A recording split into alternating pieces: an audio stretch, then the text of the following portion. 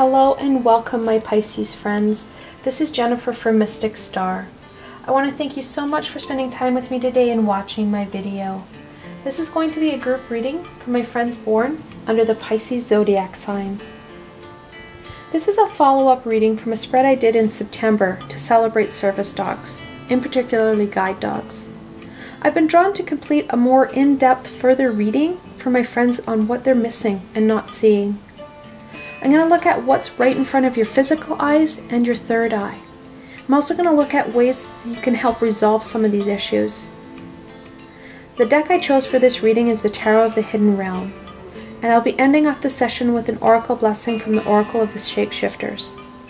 Like always, there are links below to both these beautiful decks, so should they speak to you, you can go check them out for yourselves.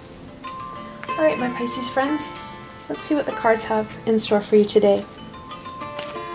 What is it that my Pisces friends aren't able to see that is right in front of their eyes, their physical eye?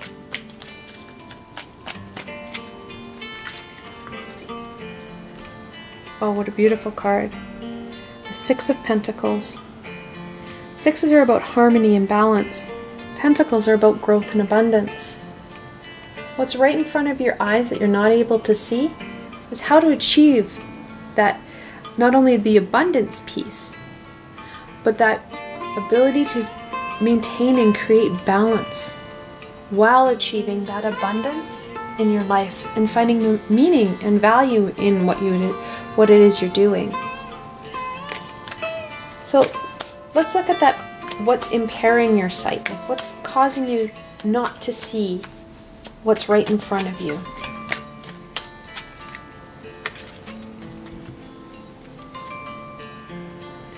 That's the Four of Wands. Fours are a stable foundational number. Wands are about that fire and inner passion that you have. The Four of Wands is a celebratory card that's about connecting in with our community and having a good time. What's really impacting our abilities to see and maintain and create balance in our lives is that joyous environment, those fun things that we keep trying to do and going out to do, rather than creating this peace for ourselves.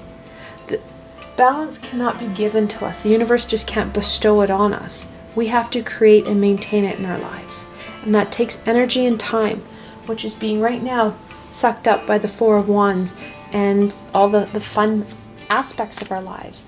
Those exciting, joyous times that we have with our friends and family. It's, again, talking about balancing that out. Yes, that's an important aspect of ourselves. However, it can't take up all our time and energy. So that's what's in front of our eyes. Let's look at what's in front of our third eye.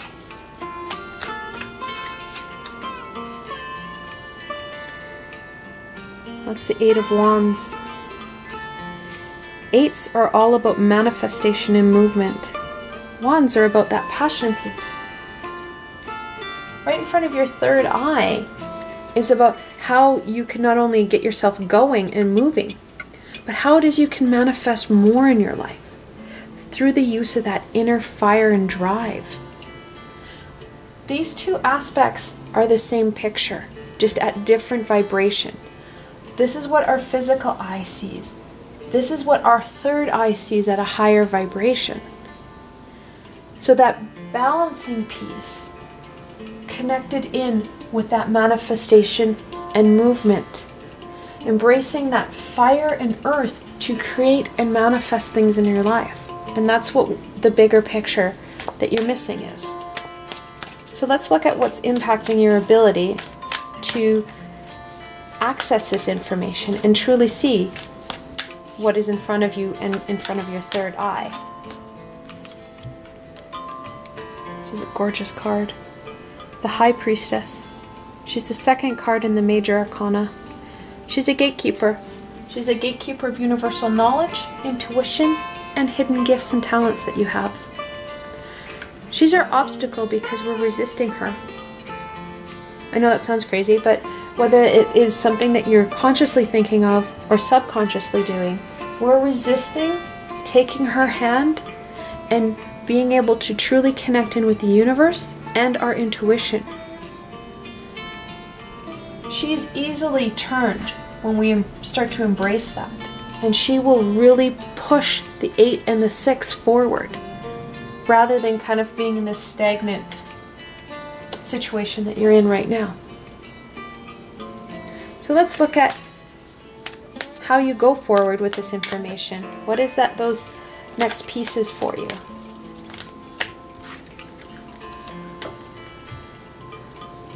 This is a great card too. I love this deck. It's a beautiful deck.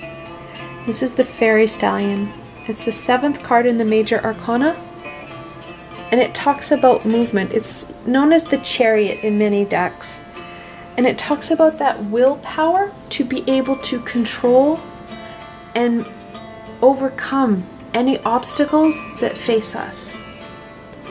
It's hard to see, but there's no reins to this. I know she's got some sort of ribbon around his neck, but the Chariot doesn't use reins.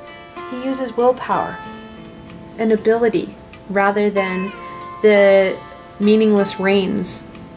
That's too physical for him. It's got to be in that willpower aspect. So it's about connecting into our willpower and really focusing in on accepting the High Priestess. Really working on our intuition, really taking those next steps and being very intentional about it. Rather than focusing in on the fun parts, balancing it out with a little bit more intention. I didn't even get to the next question before the card jumped out. How can we support the stallion? And that's the World. The World is the 21st card in the Major Arcana, and it talks about that celebration of all that you've achieved, the excitement for that next chapter, and enjoying what you've achieved so far. It's about celebrating the ending piece of that chapter, enjoying all that you've accomplished. You've accomplished quite a bit. You have that stability and the abundance piece here. And then that excitement for that next level, that next chapter. This abundance piece is going to really kind of accentuate in this next chapter. We've got the 6 here, the 6 of Pentacles, which is about abundance and balance. And then we have the 8 of the 8 of Wands, that is about manifestation. So that next chapter is going to bring quite a bit for you, Pisces. It's just overcoming these obstacles. So let's look at what your first steps will be. How can you, because it's pretty bold or like broad to say, okay, so we have to, be happy about where we're at, and we need to embrace the World and the Stallion. How do I do that?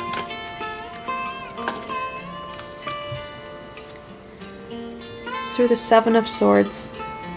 7s are a challenge number. They're a bit of a struggle. However, they're usually victorious. 7 of Swords talks about taking all that knowledge that you've achieved so far, everything that has brought you to this point, and we know that's quite a bit, and pushing that forward. Using that knowledge to really give direction to the Fairy Stallion, and then also using that knowledge to connect into the High Priestess through intuition, through working on connecting in, working on raising your vibration, so that you have that ability to really embrace that next piece that the World wants to bring you. Because there is a lot in that next chapter. Like I said, a lot of abundance and manifestation. Let's look at the Shadow card and what your shadow self wants to share. That's the 2 of Swords. 2 of Swords are about duality and choice in the knowledge and truth area. Your shadow self wants to remind you that you have a choice. You have the abilities and the knowledge to make the right choices. And even if you make the quote-unquote wrong choices, you will still end up in the same spot, because this is where you need to be. So now we have 2 2s, double 2s. We have the High Priestess, who's the 2nd card in the Major Arcana, and the 2 of Swords. In angel messages, what the angels are saying is to listen to your intuition and not to give up. It's about believing in yourself. So again, we talk about that believing in ourselves, and that not giving up is all a part of the fairy stallion. Alright, let's look at a blessing. What blessing do we have for my Pisces friends? You get 2 for the price of 1, my Pisces friends. What a beautiful card. The Golden Phoenix. Something you thought finished burst back to life. This is not going to be a journey that ends easily or quickly. This journey is going to be an ongoing piece. That willpower, the High Priestess, that connection piece. We're not fully connected. There's very, very few of us that are. I can't even say I'm fully connected all the time.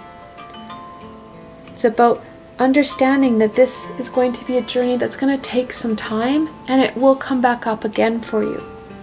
But knowing that you carry the knowledge and abilities to do it, to go forward, to take that next chapter. You are unlike anyone else.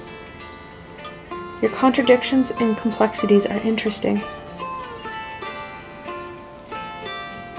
This talks about that being you, reminding you that this is your personal journey. No one else, even if you had a twin with the same birthday, will share the same path. Those complexities, those pieces that make you you, are what make you exciting and interesting. It's about really embracing that, who you are, that authentic you, and allowing it to shine through, because that authentic you is what's going to really push things forward. For those who wish, you can pause the video here and reflect on the cards. This is a group reading, however, I drew these cards especially for my Pisces friends. What further information do the cards have for you? Like I said, this is a group reading. If you're looking for something specific or more personalized, you can follow the link below and schedule a private reading with myself. For those who are interested, I'm going to be offering online introductory interactive classes over the next couple of months. The first class is on November 11th. I'll be running my Introduction to Angels and Archangels. Then on December 9th, I'll be offering my Introductions to Connecting or Channeling class. If you're interested in both or either of these classes, you can find out more information and register on my website. I provided a useful link that will take you straight to my classes page so you can check it out. I hope you found this video helpful and fun, and that you were able to gain some direction into what it is you're missing and how you can go and kind of overcome some of these obstacles. I want to thank you so much for spending time with me today and watching my video. I will continue to create more fun and dynamic videos for my Zodiac friends. If you have any suggestions or feedback, please leave it below. I'm always up for feedback from my friends. If you like this video, please remember to give it a thumbs up, and don't forget to subscribe to my channel. As you can see from this spread, you never know where I'm going to go next, and I'd really hate for you to miss a video. If you enjoyed this video and want to support me making more, I have a Patreon page with many tiers and lots of perks. In some of the tiers, the perks are private readings with myself. I provided a helpful link below, so why not go check it out. Until tomorrow, my Pisces friends.